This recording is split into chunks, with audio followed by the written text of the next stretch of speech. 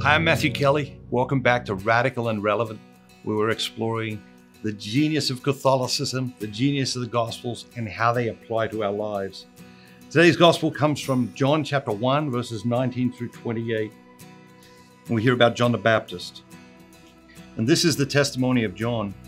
When the Jews sent priests and Levites from Jerusalem to ask him, "Who are you?" He confessed. He did not deny, but confessed, "I am not the Christ." And they asked him, "What then? Are you Elijah?" He said, "I am not." "Are you the prophet?" And he answered, "No." They said to him then, "Who are you? Let us have an answer for those who sent us.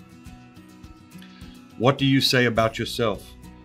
He said, "I am the voice of one crying in the wilderness, 'Make straight the way of the Lord,' as the prophet Isaiah said."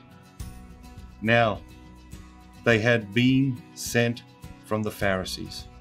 They asked him, "Then why are you baptizing, if you are neither the Christ, nor Elijah, nor the prophet?"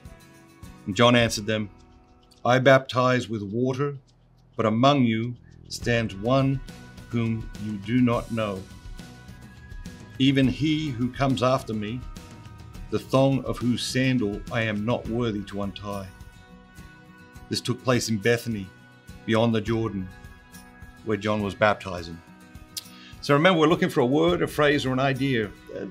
The phrase that pops out at me today is, who are you? They asked John the Baptist, "Who are you?" And I think it's a good question for us to ask ourselves. Who are we? What is the image we hold of ourselves? Because it affects the way we see God. It affects the way we see other people. So who are you? How do you see yourself? What is your identity of yourself? And do you see yourself as other people see yourself, or as your parents saw you? Or do you see yourself as God sees you?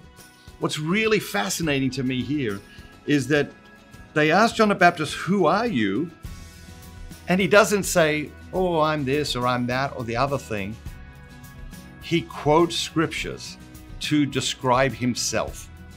Okay, he quotes the scriptures. He goes back and says, "Hey, I'm the voice of one crying in the wilderness, make straight the path," as the prophet Isaiah said. And so his image of himself is very, very closely tied to how God sees him. And the more we see ourselves the way God sees us, the more we'll be able to take the gospel into our lives, live it in our lives, and share it in relationships. So the idea of today, or the phrase of the day, who are you? Let's think about that today. The virtue of the day is trust. John the Baptist had this astounding trust. He saw himself as God saw him because he'd been listening to the voice of God in his life over and over and over. And that's what we're trying to do here each day. We're trying to listen to the voice of God in our lives. That's why we're not trying to understand the whole reading. That's not our role here in this exercise.